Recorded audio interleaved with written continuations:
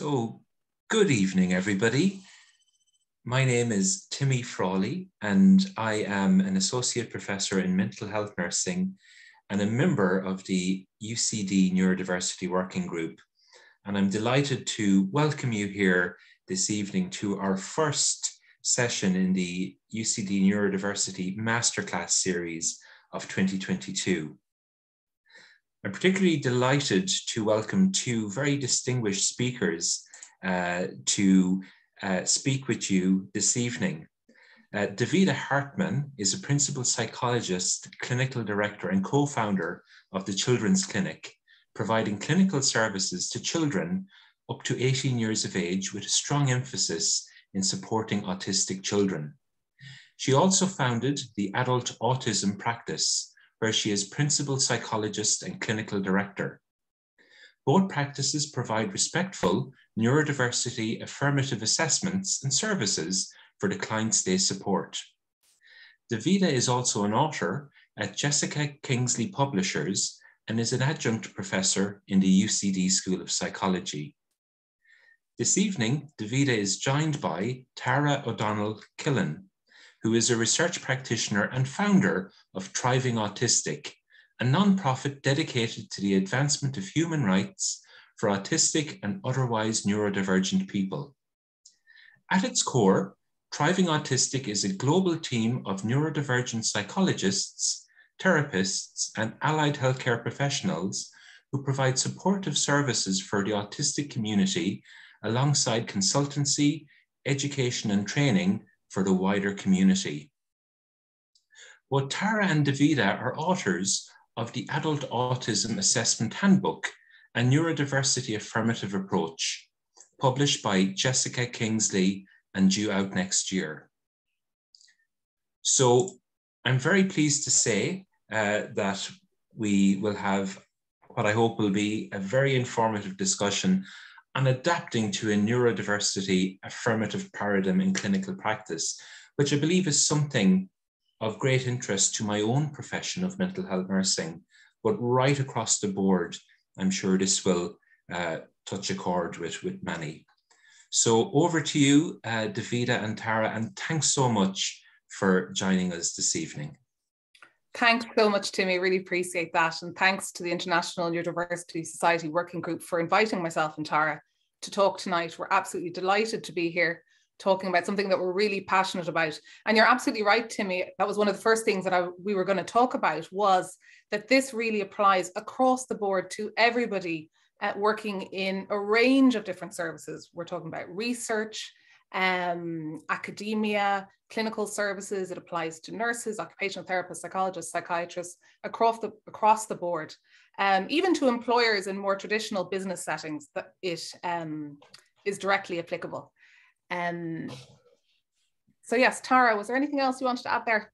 No, just we're delighted to be here, and it's great to spend another hour together sharing our favorite topic. yeah. both are one of our special interests. Okay, so what we're going to be talking about today is we're going to go through 12 ways that you can adapt your service, how you work as an individual or as a team to neuroaffirmative practices. And then we're going to talk for about 40 minutes. And then at the end, there's going to be a Q&A for about 20 minutes. And we'll be delighted to answer any of your questions that you have at that stage. So just really briefly, and then we're going to go through each point individually. What we're going to be talking about is, number one, ensuring that the neurodivergent voice is at the center of everything we do. And we're talking today generally about broader neurodivergence and neurodivergent people, but me particularly, my area of expertise would be with the autistic community and autistic children and adults. But so a lot of our examples that we might use today might be specific to the autistic community, but a huge amount of what we're going to talk about is more broadly applicable to broader neurodivergence, ADHD, dyslexia, and other areas. So number two, that there's value in diversity and in a disabled life. Number three, it's about reframing autism from what we've traditionally thought of it as a disorder, and again, to broader neurotypes as well, to a neurotype. To stop pathologizing neurodivergent ways of being, to target individual needs, not neurodivergent ways of being, to employ neurodivergent people, to respect neurodivergent culture and identity, It means a rejection of behavior-based compliance approaches, a rejection of neurotypical social skills training. It means advocating for systems change, fostering a positive neurodivergent identity, and that all neurodivergent people deserve an equal voice and power, not just a small subset. So that's a brief overview of what we're going to be talking about. Okay, Tara. Thank you. And so our first point really, and it's, you know, laying the foundation for everything that you do if you're shifting the paradigm of your practice to be neurodivergent affirmative, is to ensure that the neurodivergent voice is at the center of everything you do.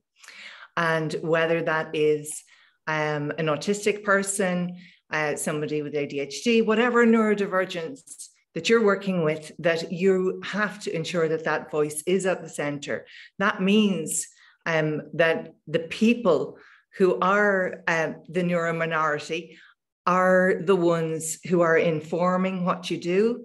Everything that you, all the research, you're aware of the culture, our neurodivergence culture, everything that you do in terms of support has to be based on what neurodivergent people ourselves want as support goals, rather than trying to make neurodivergent people into a version of a neurotypical person. And that has traditionally and historically been, with possibly the best intentions, the way that we used to work. And now we're realizing the harms inherent in that, and the really terrible harm that has caused. So ensuring the voice of neurodivergent people being at the center, that is a core step that you just can't proceed further unless you do this. And that's not having a tokenistic person or consulting or running ideas by neurodivergent people and then carrying on with what you think anyway. Even research priorities, down to whatever it is, it has to be coming from the community that you want to support. Davida, do you want to jump in? Anything else I'm missing here? Yeah, no, I mean, just to, like, as a very specific example, it might be that somebody would do, a neurotypical person might do a piece of research and decide what they're going to research, do the research, do the, you know, write up everything to do with it, and then think, oh, I'm going to run this by a token neurodivergent person to read and see what it's like. That's not at the center. That's not putting the autistic or otherwise neurodivergent person at the center of that. Putting them at the center would be, okay, I want to support this community. What are their priority goals for something that I could do research with? And bring autistic people in from the very start in terms of helping you design the model of research that you do, whether it aligns with the goals of the autistic community. Because oftentimes we can think, oh, this is something that I think would really help the autistic community. You know, a robot that will tell you the emotions, and they'll think, oh, this is brilliant. You know, people will think, and I'm neurotypical, so I would do the same. I think, oh, this is something that might really help autistic people.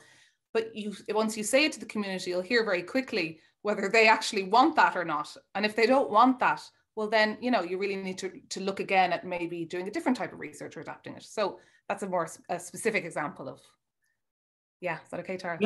Yeah. So that there's value in diversity, and these are two different concepts. Being neurodiversity affirmative is realizing there's value in diversity, and there's also value in a disabled life. So realizing that there's value in diversity, it's not just about, what we often hear is, oh, you know, ADHDers or autistic people, they have such great strengths, and these strengths can really contribute to society. But I'm not talking about that. What I'm talking about is that there's actual value in diversity itself, like how we've seen with biodiversity and what a negative impact it can have on our ecosystems to have to impact on biodiversity and have less biodiversity, that there is a value and a benefit to just having a diversity of brains and people. And so recognizing that and valuing that. And the second part there is realizing that there's value in a disabled life. And this is a really hard one, because we've all grown up with messages, both implicit and explicit, about disability. And we all hold, whether we are disabled ourselves or not disabled, we all hold a great amount of ableism around and shame around disability. And in Ireland, there would be a huge impact of this. You know, disability would have been hidden away.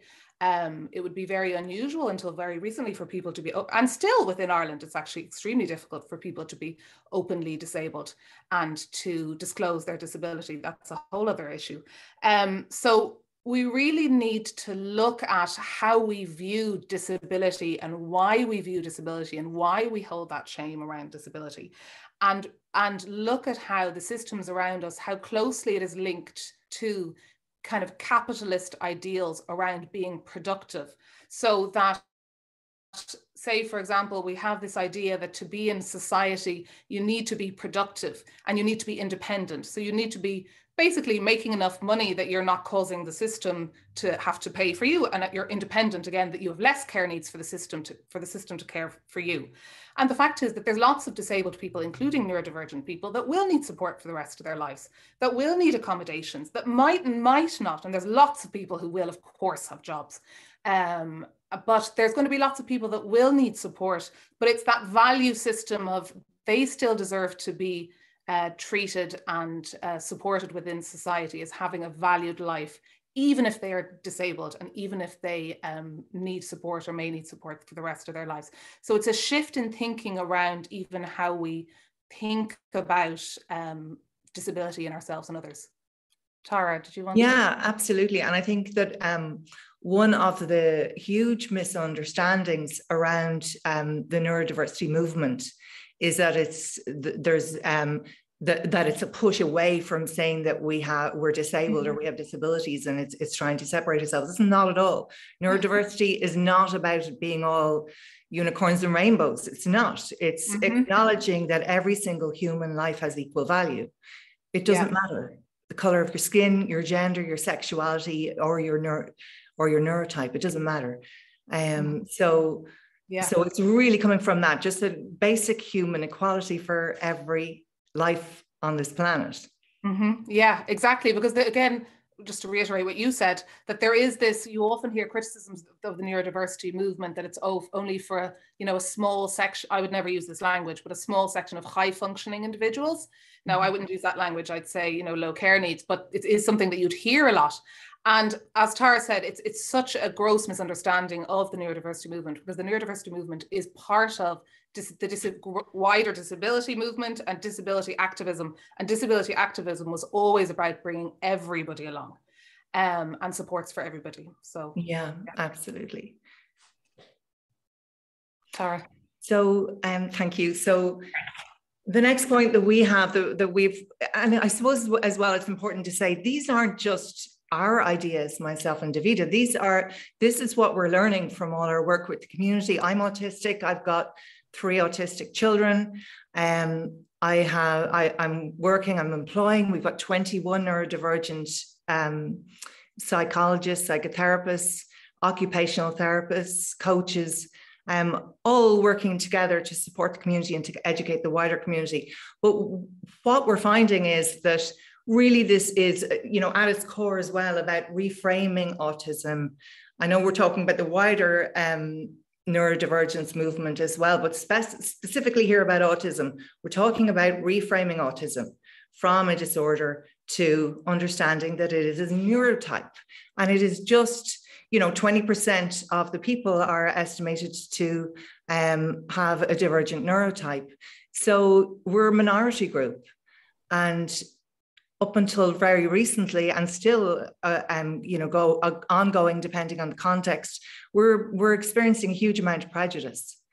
And even when we were talking there in the last slide about the disability and people with high care support needs and low care support needs, what I see day in, day out are people where on the surface, they may be able to go to work, they may be married or have children, but nobody else has any idea how much work they have to put into being able to maintain that level of activity. So oftentimes with autistic people, we can have really the areas that we have a lot of special interest in and strong focus on, we can be really proficient in those areas.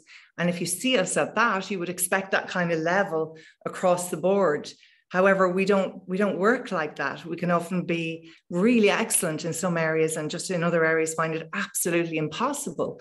So we see that across the board. And just with regard to that support needs piece, it's fluid, it fluctuates. It's not something that's ever fixed for neurodivergent people. It changes throughout the lifespan, the level of care needed and support needed, and also even on a day-to-day basis, it can change.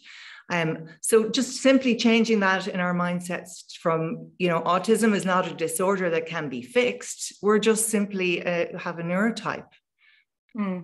Exactly. And this is a very new way of looking at autism and looking at other different neurotypes, because, most of the guidelines, the diagnostic, how we diagnose autism at the moment, the DSM-5, the ICD-10, they are, it is the language of disorder. It is the language of disease. It is, it talks about symptoms, the way to get a diagnosis of autism and ADHD and all those other things. It is currently through manuals which are classifying it as a disorder. So it is a very new way of looking at it, and it's community-based, and it's coming up from the community. And there's a lot of research, and there's going to be there's a real explosion recently around this. It's all coming, but it hasn't quite reached. There's a lot of publications that I would know through, for example, Jessica Kingsley Publishers, who specialize in autism specifically. There's a lot of publications coming out next year in 2023 with this framing, and there's a lot more research coming out as well, but it's not there at the moment. Realistically, you Google ADHD, you Google autism, you do Google all these things. It's, what comes up is it's an autism spectrum disorder. It's a disorder. It's about, and then to classify it, then it's the symptoms. But yes, so basically, essentially, in a nutshell, what I'm saying is that it's a moving away from this, and it's not, again, like a Pollyanna, everything is rosy in the garden, it's all strengths and there's no challenges. Every different neurotype would have its own strengths and challenges in the same way of being as neurotypical. But what the neurodiversity movement and paradigm is really trying to put forward is that there wasn't this, because, sorry, I will stop talking in a minute about this particular thing, but it's like the medical model of looking at neurodivergence is that there was this perfect brain. And so there was this absolutely perfect brain, and then something went wrong to that brain. And the thing that went wrong to that brain was autism, or the thing that went wrong to that brain was ADHD. But instead, framing it as a neurotype is saying, no, it wasn't that there was a perfect brain and something went wrong and then that person was autistic. It was just a different brain. From the very start, it's an autistic brain, it's a neurotypical brain, it's an ADHD brain. And of course, there's a whole mix. We won't even go into the mix of all the different ones, because it's not like that there's an autism brain and a neurotypical brain. That's way too simplistic. But that they're all on equal footing. There isn't one better than the other. Yeah. There's no gold standard brain. There's no gold standard brain. Exactly. Yeah. Okay, sorry, I'll move on to this. So again, if there's no standard brain, a part of this is to stop pathologizing neurodivergent ways of being. So what we mean by that is that, and I can understand why this happens, because say in the DSM-5 or the ICD-10, which are diagnostic manuals, the way to get a diagnosis of a lot of these, what are classified as disorders, is, disordered communication, inappropriate eye contact, all these lists and lists and lists of things that somebody did wrong. And because they did that wrong, they got this disorder. But actually, when you look at these things, there's a value judgment in it, because really, who says making eye contact is the way that we are supposed to communicate? Who says we're all supposed to be amazing at chit chat? Who says we're all supposed to sit down in class for 9 hours and not fidget? So really, a huge part of this is, and this is a societal wide thing. This isn't, this is across the board in every environment, to stop looking at, or stimming, for example. What's wrong? There's absolutely nothing wrong with stimming. Like, who decided that that's a disordered thing to do? It's only in our society. So it's about stopping looking at things like, for example, eye contact, stimming, need to move around, and saying there's something wrong with that we need to fix. And instead just going, well, that's just their way of being. And of course, if somebody's hurting themselves or they're self-harming, of course they need support with that. And of course, children need to learn skills. And of course, we all need to learn to communicate in ways that we can communicate. So it's not about saying we're not going to support people. We're not, people don't need therapy, nothing like that. But it is about looking at core ways of being and saying there's something wrong with that. That's what needs to change. It's all those value judgments that are inherent in the way we look currently at autistic ways of being or ADHD ways of being, and try and change them to match what this golden standard, that we're holding up to one particular type of brain. So actually that falls really well into this piece, which is around, so what do you do if you want to support somebody who's neurodivergent and they're coming to you and they're saying, look, I need some help, I'm really struggling. So, well, what you do is you work with them. Again, back to slide one, put the neurodivergent voice at the center. What do they need? What are their needs? What are they looking for support with? So rather than sitting back and looking at, say, the DSM lists of what those of us in the neurodivergent community see as traumatized individuals, that's, you have to be a traumatized autistic to get a diagnosis currently. So rather than looking at, okay, what are, autistic traits and trying to eradicate them, ask the person in front of you, what do you need? What are you struggling with? Lots of us could really use some support around things like the environmental fit of how we experience the world and the environment we're in, say, the workplace or at home.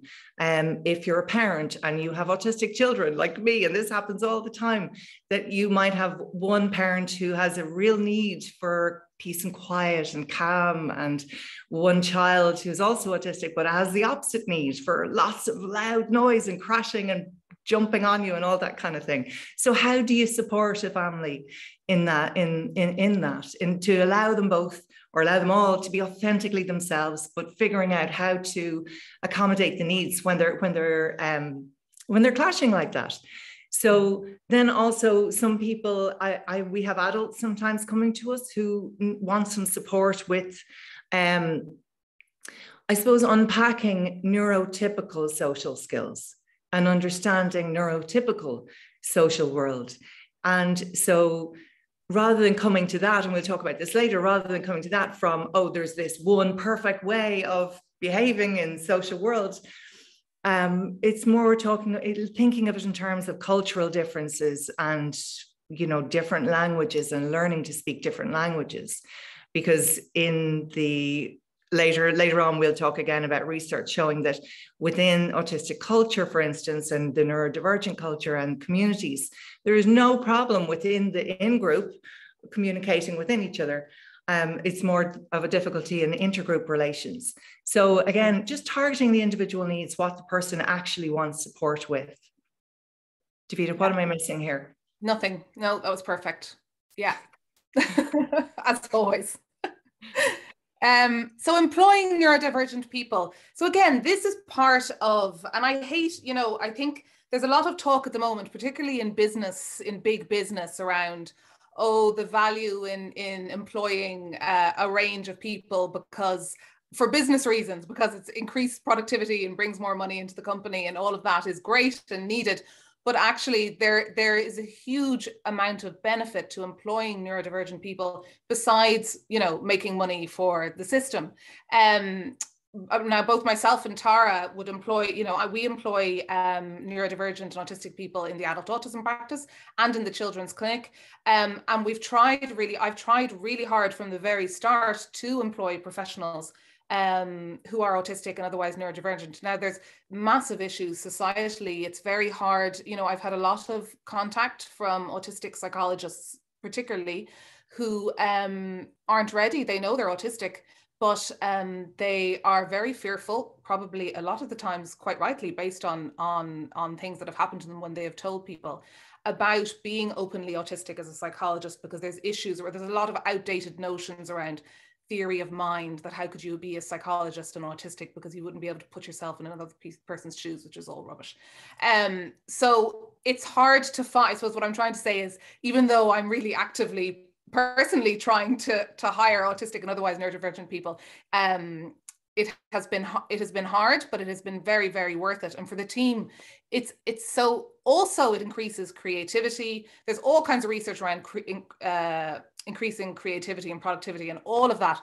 But actually, much, much more important than any of that, which is the core point, is that if you are supporting neurodivergent people, you are going to support them way better if there's neurodivergent people on your team, and from the very start. And it's all part of that, you know, neurodivergent people being at the core and having the voice of everything you do. You know, from my own personal experience with the Adult Autism Practice, I mean, Tara helped me set it up. I mean, we've been, you know, co-creators from the very start, and Thriving Autistic and Adult Autism Practice are kind of like sister companies in a way. Sister companies. So, but the difference in, like, personally, from our point of view, from the very start of designing how we do the assessments, designing the materials, designing the information, and so from the start, it has changed everything we do. And having autistic people there as part of the when we might have like a difficult case and in peer supervision, it makes such the difference. It has really improved everything we do. So it's not just a tokenistic thing. It actually improves everything. Tara, did you want to? Yeah, no, absolutely. I fully agree with you. And so just again, back to the biodiversity, you know, framework, like in neurodiversity, if you have more brains at the table, you're going to have more perspectives. It just makes logical sense. We find the same in Thriving Autistic. Like, we're a nonprofit, but we find the same. Everyone's neurodivergent, but we have publicly a large amount of neurodivergent people publicly on our website offering services. But then privately, we have another, unfortunately, probably maybe 30% who don't feel safe to be out in their professions. So they are working with us and we refer people to them, but they're not publicly listed on the website or anything, which is just an indication of the climate that we're, you know, in at the moment, and that we're still pushing to change. So that's why events like this are so important. And it's so important for everyone who's here tonight and maybe hopefully watching on replays and so forth to be part of this change, to really make this, you know, equality happen across the board for all minorities. Exactly. And I mean, you may not yourself be in a position, of course, yourself to employ neurodivergent people, but that doesn't mean you couldn't advocate for it within the systems that you're in. You know, absolutely. And there's such a push for diversity and inclusivity now. Oh yeah, across the board, but it has to include neurominorities. Mm-hmm. Yeah. Okay. Yeah. And I think we've touched on this before, but just to say again, this is really core to everything that we do. I suppose aspire to, obviously I'm neurodivergent, our team is, but we aspire to continually respect neurodivergent culture and identity. And there's a huge, I mean, social media has been such a positive for the community in terms of gathering and meeting one another and normalizing so many different experiences and ways of being that autistic and ADHD people particularly share. So many different overlapping experiences, traits, and but just even forming that, you know, that positive identity, gaining community, gaining the understanding of, oh, why things have been so difficult or why things are so difficult and everybody else seems to be doing it so easily, and claiming the identity of being neurodivergent, understanding that, rather than spending, which most late diagnosed people have spent the majority of their life feeling like they're just failing all the time, and why does it look so easy for everyone else? So this, you know, shifting into claiming this identity of being neurodivergent, understanding that, meeting others in the community, really has helped release so much shame for people. It's been massive. The feedback we get every day from people, it's just so, it's so life transforming to recognize that you're not wrong. You didn't do anything wrong in your life. You just had a different type of brain, and the world around you wasn't built for that type of brain. Yeah.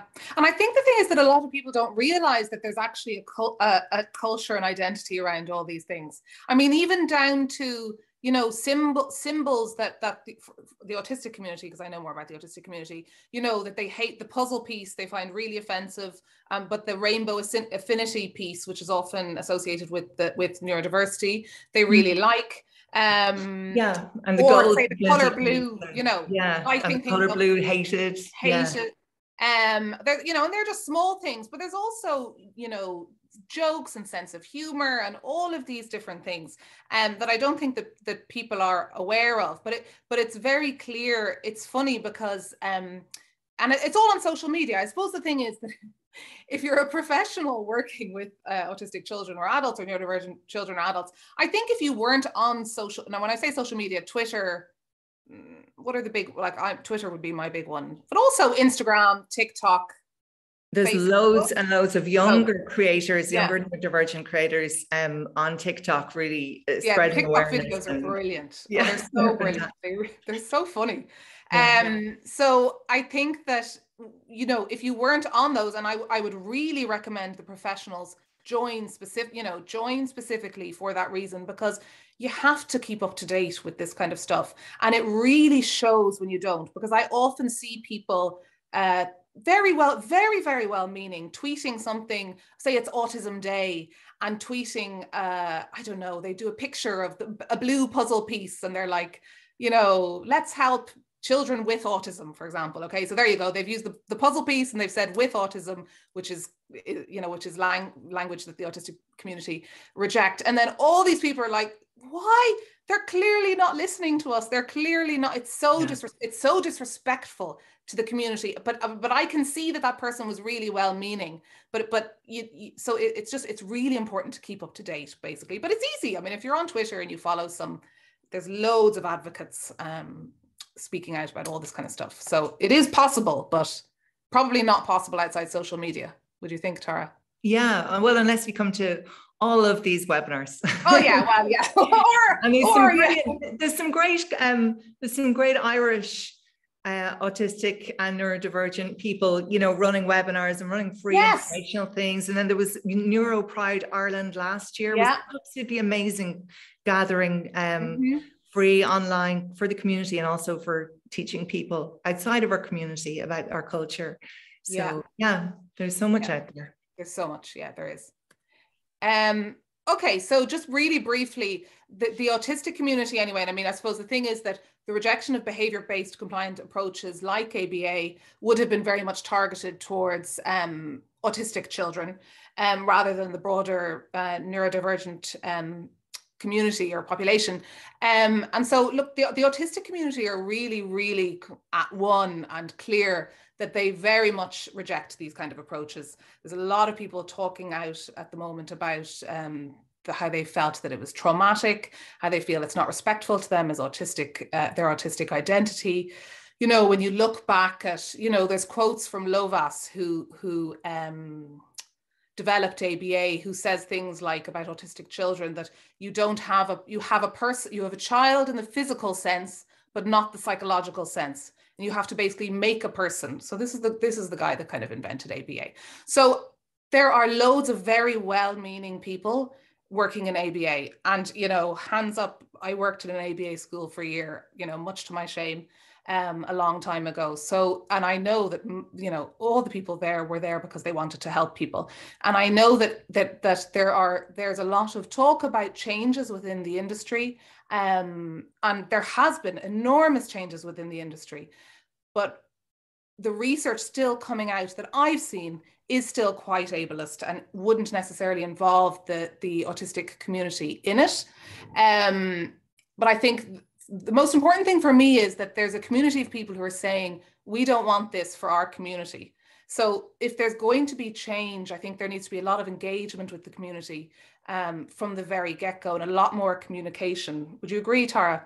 Oh, 150%. Yeah. I mean, it's, you know, it has its roots, as far as the autistic community is concerned, it has its roots in gay conversion therapy. And that's all we needed to know to say, we don't want that, thank you. We don't want to be converted into being a neurotype that we're not and trying to pretend to be something, because that causes us so much harm. We know that masking or being unauthentically yourself causes so much harm. Our community has one of the highest suicide rates of any neurominority. So it's just really detrimental to our well-being. And when we see, and I agree with you that I know lots of lovely people who went in and learned ABA and thought they were doing the right thing. But when we see the ABA community specifically, I'm talking about making change without consulting the autistic community and making changes as to what they think they should change it to be.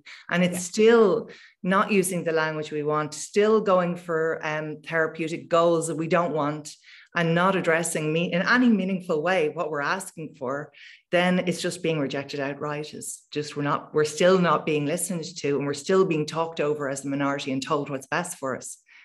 Yeah. So if you see anywhere, I mean, it's part of the being neurodiversity affirmative. If you look at, you know, any of the kind of modern discourse around what it means to be neurodiversity affirmative or to be part of the neurodiversity movement, it will all of them will always include a rejection of the compliance-based behavioral approaches. Yeah. Mm. So I suppose what I'm trying to say is it's not even just us saying this. This is 100% part of the broader movement. And, you know, like just as well on that compliance piece specifically, just to move away from just ABA, because it can be called loads of different things. Yeah. But that idea of teaching somebody compliance, distress tolerance, you know, how to tolerate distress. We know that the majority of autistic people can force themselves to tolerate distress for a certain amount of time, but then they have huge burnouts, huge mental health issues. Yeah. And with children, we're seriously concerned about the autistic children in this country that are being taught compliance, because we think that this is a form of grooming, and it really leads them open to being seriously abused, not being able to trust themselves and having to comply with authority figures. So we're really strongly concerned about the human rights of autistic people in these kind of behavioral-based compliance approaches. Yeah. Tara, I'm just conscious of the time that we'll just... Okay, well, we're just at the end anyway, aren't we? We are at the end anyway, we're fine. Yeah. So with this, and again, we've touched on it earlier, but you know, we reject neurotypical social skills training. We reject being told there's one way to be. You know, you have to learn how to make eye contact. You have to hold a conversation this way. And what happens is that people who are taught to repress their own way of being, and to that there is this one particular way of doing socialization and trying to do it that way, they can't get it perfectly right, and so they're always going to feel like a failure in the first place. It's never going to fit. It's like putting on somebody else's skin. It just doesn't work. So we reject that as, you know, this is the old way of, you know, look at left-handedness. We taught children left-handedness was bad, you can't do it, and we trained them that they had to use their right hand. And so we don't know what the consequences were of that, but we know it isn't good for people. Similarly here, to say that there's one gold standard typical way of socializing and every other way is wrong is just ludicrous. So no, if there's definite benefit in helping people to communicate in different languages, in different cultures, but not to hold up one as the perfect model and everybody else has to be that. Exactly. That all children, so for example, if you were looking specifically at children, that the children would learn about all different types of communicating, so that the neurotypical children would also be taught that, you know, for example, an autistic way of communicating information might be to talk at length about one topic. And then so, you know, if you had a class with a mix of neurodivergence, that they'd learn about all different types of communication, and that all those different types of communication are okay and just as valid as each other. So again, it's not about not teaching skills, but it's about respecting and teaching everybody about all the different perspectives. Yeah. So again, advocating, you know what, we've spoken about this a lot already. So actually, I'll just really briefly say that, you know, if you're working with autistic children, neurodivergent children, it's not a matter, it's like that Desmond Tutu quote, you know, we have to stop, you know, pulling people out of the river and instead figure out why they're falling into the river in the first place. But with neurodivergent people, we actually know why they're falling into the river in the first place. And the reason is the systems around them, the rejection, the you know, the pathologizing of their ways of being. They're being misdiagnosed all over the place with borderline personality disorder. You know, they're being taught from a very young age that they're supposed to stop stimming, you know, sit still, be different, be like everybody else, you know, mask, learn these social skills, and it causes massive mental health issues, all of those kind of things. So we really need to start, it's not good enough to just provide therapy or just assess in a positive or neurodiversity affirmative way. It's also about changing the systems around that. And some of the ways that you can do that in a really practical way. If you're supporting a charity, for example, that supports neurodivergent people, it's about looking, are there neurodivergent board members on that charity? So if there's no neurodivergent board members on that charity, there's problems with that charity. So it's about contacting them, you know, send them an email. Are there any neurodivergent board members on your board? And that creates a little bit of pressure there. And if there's none, maybe give your support to a different charity. If you're doing research, it's about, you know, if you're reviewing a bit of research, we're autistic people, if it's about ADHD, we're ADHDers involved from the very start. Do the goals align with the community, what the community is looking for? If there's a conference, are there autistic speakers? Did autistic people or if it's an ADHD or whatever, were they involved from the very start as well? Or is there just a token person coming along? And ask about that.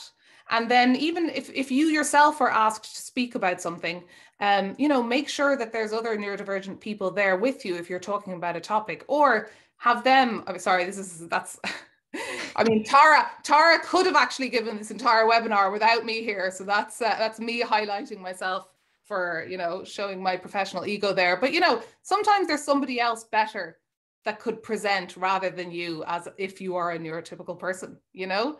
And sometimes hello, I think we're like Thelma and Louise here.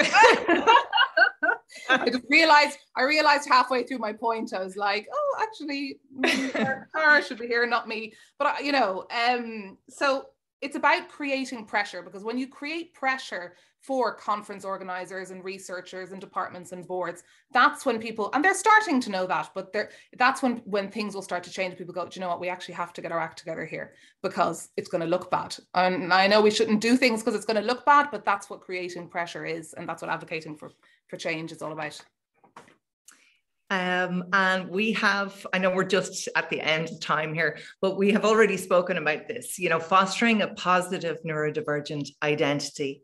And that is really key. We've done a lot of work in Thriving Autistic at developing, listening to the communities, the wider community, and developing a program around how to help foster that positive identity for autistic people and see, you know, we know the well-being outcomes from the research coming in from over the past couple of years are that it just makes such a huge difference to mental health outcomes for people to be positive about their own identity, and it just makes sense too. So that's really a core goal for us. And I would hope for anybody who's involved in any kind of supports or therapeutic services for neurodivergence. Mm-hmm. Yeah, and then lastly, again, we've covered this already, that all neurodivergent people deserve an equal voice of power. And that includes, for example, the non-speaking community and other communities with more significantly higher care needs. Because what can happen is that sometimes, you know, people will say, oh, about somebody with low care needs, who's very articulate verbally, for example, oh, they don't speak for the whole community. But then when people who are non-speaking or have maybe a significant intellectual disability try to speak out, people don't listen to them either, because they think, oh, well, they don't really know what they're, you know, they need support. They don't really know what they're saying. So it's just really, really important, because there are, for example, the non-speaking community are actually quite a strong voice and do speak out about, and there are ways to tap into what they want and what they believe the neurodiversity movement, the direction that it should go in, and what support that they want. So it's about really making effort to you know, not just talk to the neurodivergent people who are the high flyers and articulate and you know, running businesses, but also really, really make sure to tap into all the voices. Yeah. Yeah. Do you want to add anything there, Tara? 100%. I think that one thing the neurodivergent community online does pretty well is making space for all voices to be heard. Where we're falling down, I think, in the UK and Ireland anyway, is making enough space for people of colour who are neurodivergent. Yeah. And that's an area that we're really, really, really mindful and pushing in Thriving Autistic. Mm-hmm. Yeah. Yep. So that's yeah. Only 5 minutes over, Tara. Wow, that's our record. Well, thank you so much for sticking with us. Yeah. I must say, Davida and Tara, your talk has been excellent. And for me, it's been both insightful and refreshing. And I feel that you've really captured the zeitgeist of what is happening and, in fact, what needs to happen moving ahead. I'm not going to take up too much time because I want to get to as many questions as we can. So in handing over to Beth and Ken with the questions, perhaps you could briefly comment on the concept of ableism and ableist language and how we can recognize and challenge ableist language. If you might like to say a few more words on that. Do you want to start, Davida? I'm going to have some water. Yeah, sure. So ableism, it's a very new word for me, I'll be honest. I think that, you know, it's similar to racism and sexism. It's the discrimination of people with a disability. But I think I read somewhere, you know, that it's the last kind of accepted form of ism that there is. And I think that, you know, that a large part of the time we don't even notice it. It's so ingrained in us that we don't even see it. Certainly for the neurodivergent community, examples of ableism would be that, you know, job applications that are really, really incomprehensible, very, very, you know, very, very hard to follow, a lot of verbal text, or that we see, for example, saying, oh, that's babyish, not, you know, not letting adults enjoy, I don't know, Elmo, for example, and saying, no, you know, and that's across, you know, that's babyish, you shouldn't like that.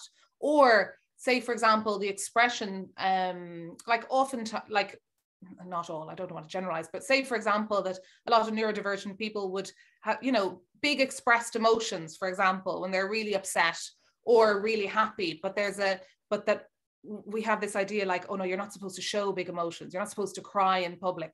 So they're like small little examples of ableism.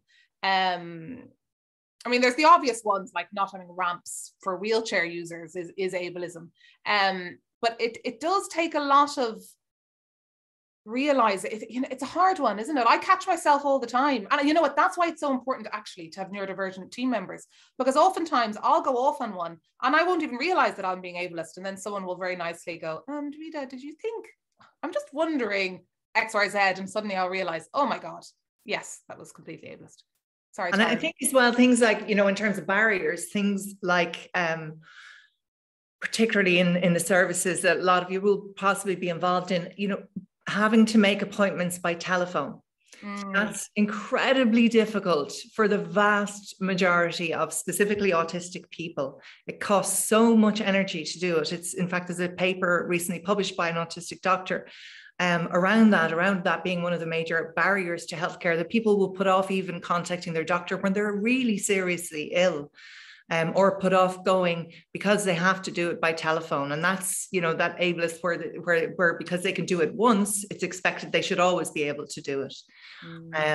But even then, there's internalized ableism for a lot of adults who are late diagnosed, to come to terms with the fact that maybe their periods of burnout or their spotty work history or their difficulty throughout their life was to do with their neurotype rather than them, there being something wrong with them. It's just their neurotype, but that also, that is a disability.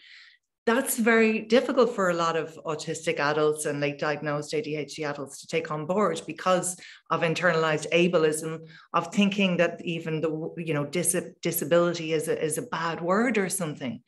And that comes from that idea of, you know, that we're brought up in this capitalist society where you're only of use if you can produce. And that's, it's really, you know, I suppose unlearning all of that consciously.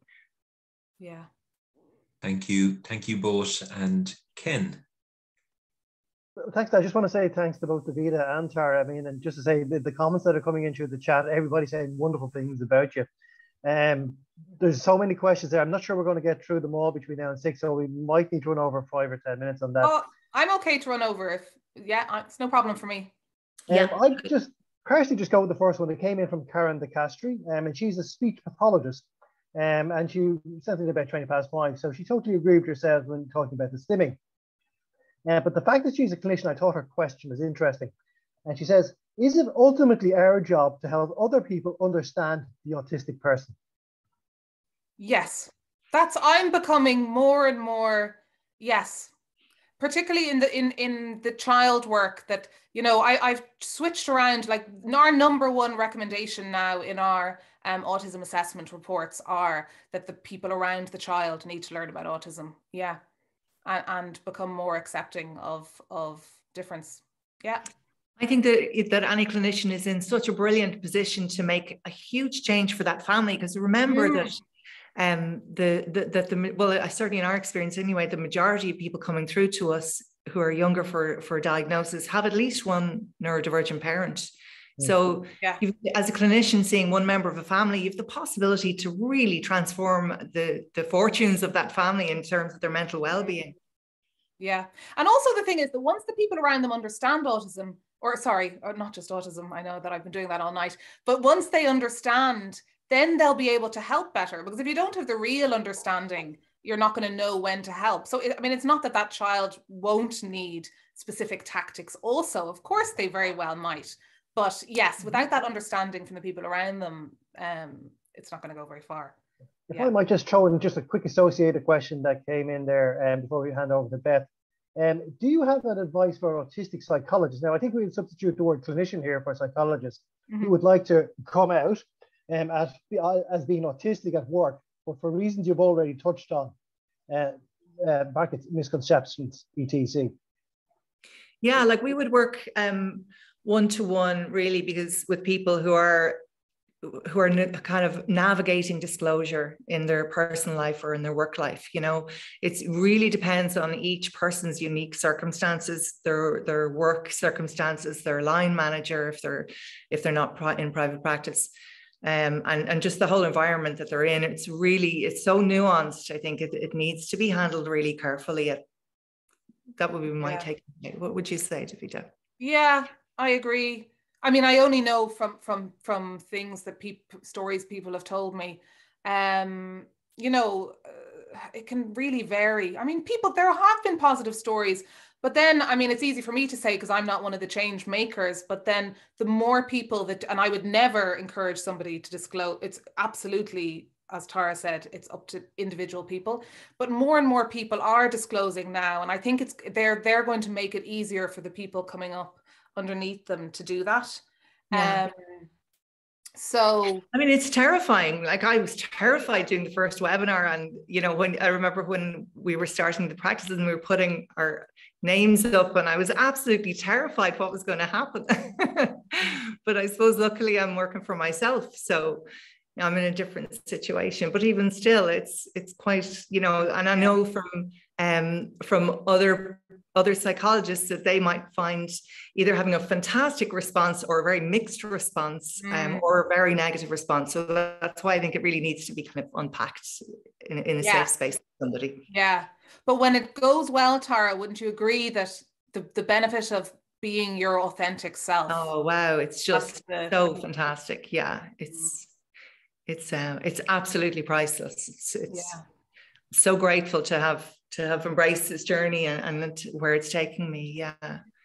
And even since starting Thriving Autistic, and as I said, we have 21 now, and a number of them have come out publicly after being with us for a little while, just because it became so much freer in their work when they were working with other neurodivergent people and around other neurodivergent practitioners, that they felt, you know what, in the rest of their lives, they just needed to have that freedom to be themselves, and they decided to go for it, and it really was wonderful. But you know, there are some cautionary tales too, so I think there's no one size fits all. No, and it's so, I mean, the power of it, you know, in, for example, child assessments, that one of our team members is in the children's clinic, is autistic, and they were telling me that during the interview, you know, the child interview with a couple of the team members, that they were talking about being autistic, and the child lit up, and it just adds to the therapeutic, because our big thing is that, you know, assessments should be therapeutic, whether they're with children or adults,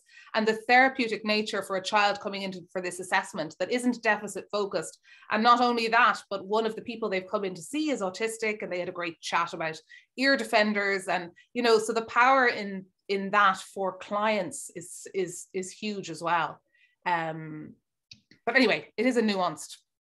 Okay, well, thanks very much. I really appreciate it. And I'm sure Beth has a couple more questions for you. So there's a question here from Mark, and it's about creating equity in the workplace. So he says that in his experience in work, he's had various conversations around how I worked and having managers seeking to fix me. It took the diagnosis for me to finally accept myself. In business groups, it's not so much about neurodiverse hires, but more about equity in the processes and environments in the workplace. That question has just disappeared as I was reading it. Basically, Mark is looking for your thoughts on creating true equity in the workplace. Yeah, that is a hard one, isn't it? I kind of feel like a huge amount needs to be done just in terms of societal expectations around behavior. You know, that the more that we, this isn't really answering this question, but that there's more acceptance of that. The more people are open in the workplace, like, yeah, I'm autistic, I need to go have some quiet space, for example, that there'll be less, it'll stop appearing odd. You know, I think that that's a huge part of it, in that there's a lot of discrimination with it. There's a lot of discrimination because of how people, sorry, you know what a huge part of it is as well in interview, because up until now, and I know there's a lot of work being done in this, is that extremely, and there's loads of statistics and loads of research around this, that extremely intelligent, highly qualified neurodivergent people don't get through the interview because we have such stringent standards around, you know, people being whatever, you know, appearing affable or engaging in a bit of chit chat, and they don't get through that interview. So I think a lot of work with employers around neurodivergence and fitting the job to the person rather than, you know, expecting certain things in the interview is important. Tara, do you? Yeah, I mean, look, we've done other trainings on this, and we could be, you know, at least 3 hours scratching the surface of equity in the workplace, and what it needs to be just reimagined from the ground up, really. Yeah. So but all of the points in those 12 points made today, each of those would really go a long way towards, even in a workplace context as well, towards shifting. There's just such a huge topic. Those neurodivergent, to see the neurodivergent networks opening in lots of the bigger workplaces and some of the universities for staff as well as students, which I think is really vitally important. And then just to make sure, again, that the neurodivergence voice is at the center. If you're opening a network, that it's not just those adjacent to neurodiversity, but those who are actually neurodivergent themselves are leading it. And that will make it more safe for people within an organization to start gathering and even discussing the needs that they have, and collectively will have a more powerful voice. Yeah, thanks Tara. Ken, have you another question there? Yeah, just before, just to acknowledge, there was a question in from Gillian Carey. She said it was more of a statement than a question, in that, you know, we sort of mentioned autism and ADHD tonight, but the neurodiversity spectrum goes much further. That includes dyspraxia, Tourette's, and other conditions as well. But I am from ADHD, so forgive me for going for the ADHD question. My daughter has requested to get an official diagnosis of ADHD. What are your suggestions to helping her interpret the results through this framework of neurotype and not disorder? Sorry, a bit of that broke up. It's about how do you help her interpret the results? Interpret the results of her diagnosis through the framework of a neurotype as opposed to disorder. Yes, interpret the results of her. Okay. So ideally, what you would love to see is that, like, for example, with autism, we do that from the very start. So it's you know, the diagnostic report is framed in a neuroaffirmative way.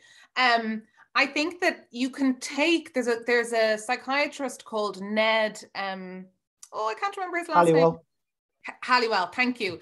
And he has a great way of reframing, you know, that the flip side of impulsivity is creativity and you know, all of those kind of things. So I think if you take away all the language around symptom, disorder, problem, and you just look at it in terms of her as an individual person, that, yeah, I don't know her, obviously, so I'm just throwing this out there, that, you know, Yeah, you can be impulsive sometimes, and that's wonderful because you're also creative. And that has this benefits, but sometimes you need to rein it in. Ned Hallowell talks about, you know, it's like a Ferrari that needs to be, you know, that needs to learn to put on the brakes and things like that. So I think it's more about in a much more factual rather than judgment based, talking about the different things that she needs a bit of support with and her different strengths. Tara, what do you think there? Yeah, totally. And I think as well, well, really core and crucial would be to connect your daughter in with the ADHD community and the neurodivergent community. Like, that's so core. The other thing, to mention the language, like, you know, ADHD and it being disorder, like the community, I don't think we're not settled. There hasn't been a name settled, a new version. What's it going to be called? But there's a lot of discussion within the community about, some people call themselves ADHers. So there's a lot. This conversation is evolving. Where we are today and what we're talking about today, I know will be different in 3 months. It'll have moved on again. And that's why it's so important to be involved and listening on the different social networks and ask questions and, you know, to really see and help that movement evolve. So and there is Sorry, I don't know her age, but there is a lot of you know, again, really funny, you know, like TikTok videos, for example, they call themselves ADHDers at the moment, that will help her, you know, it's kind of her finding her, you know, seeing her community, people who are talking about their ADHD with children, and particularly if she's a teenager. I don't know how old she is, but it's not taking it so seriously, that there's other people that she can identify with that are kind of laughing, that making videos about the fact that they haven't done the dishes, but they've, you know, developed 10 new projects in the past 5 minutes, you know? So it's about taking some of the seriousness away from it as well. But as well, if they want, you know, and I'm giving a plug here for our nonprofit, if the daughter wants to chat with an ADHD psychologist or therapist to discuss these issues, you know, and to discuss how do you reframe your strengths and challenges in a more neurodiversity affirmative way, then we're there, you know, and that's why we founded this. So, you know, there's support out there from the community and from neurodivergent professionals. Yeah. And allies, amazing allies like Davida. Just throw in a bit of a curveball of a question that came out from Gail. If you don't mind, I'll sort of reinterpret Gail's question. Yeah. And she talked about the global human rights. They're currently sort of redeveloping the strategic development goals. So should the right to neurodiversity be accepted as a human right? The right to neurodiversity? Well, to be accepted as neurodiverse. To be accepted? Well, yeah, because we're disabled. So, you know, all disabled people have human rights. So I would have thought it's implicit. Is it not? Yeah. Maybe it should be trying as a minority. I think maybe it's new to think of it as think of neurodivergence and the communities in it as minority groups. Would you think it's a new way of? Yeah, I do find that people are quite shocked when I say that, you know, we're a minority group and there's been too much prejudice against us, to the point that people are trying to erase who we are or else force us to pretend we're the majority group, and that has to change. We have human rights to be who we are. That's quite shocking to lots of people because they've never even just thought of it like that. They would have assumed we all want to change and be like them. Yeah. And the thing is that yes, so I mean, I am agreeing that all neurodivergent people, of course, deserve equal rights and equal access. And I think that you know, we're a little bit behind, like in terms of, say, for example, equal access. And I know we're terrible in Ireland, for example, for wheelchair support, but we know it is supposed to be, you know, legally, people in wheelchairs are supposed to be given access to all public buildings. That's one example of disability supports. But say, for example, a neurodivergent person, what supports do they need? Like Tara said, is only allowing phone calls to make medical appointments. In the future, are we going to see that in the same way as not providing a ramp for somebody in a wheelchair?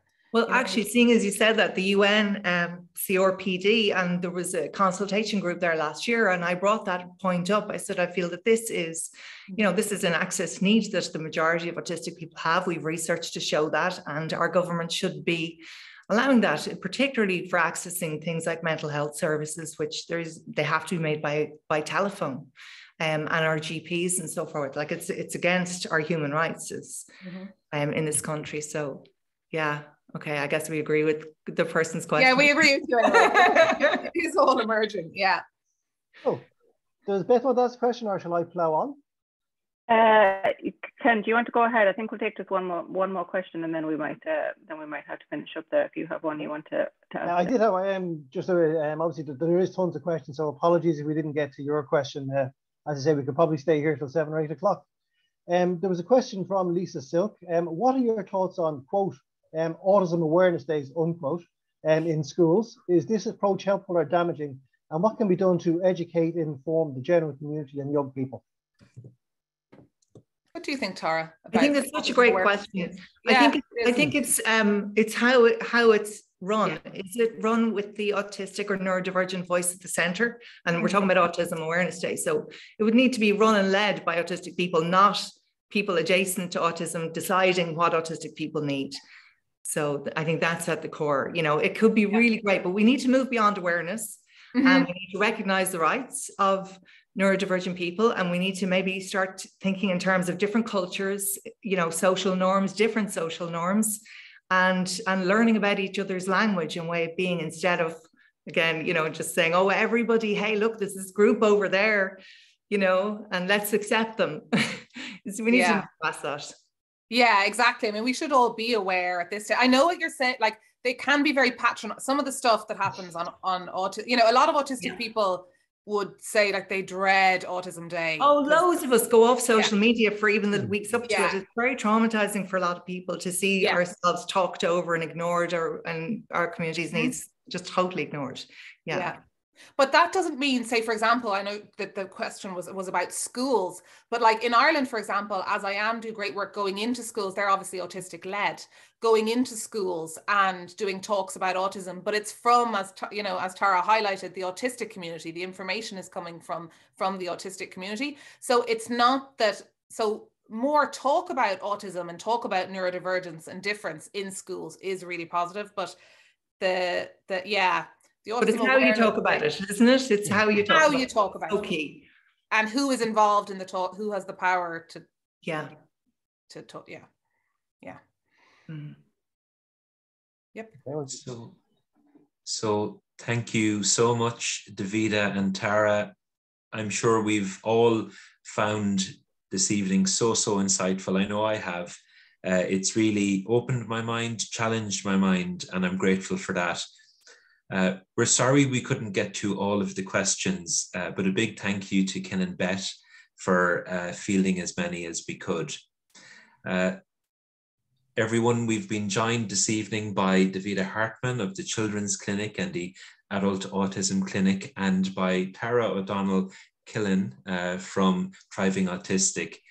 I must say, I really look forward to getting and reading your book when it comes out next year, because your views are so refreshing. I really mean that. I think it's an important dialogue and discussion to continue.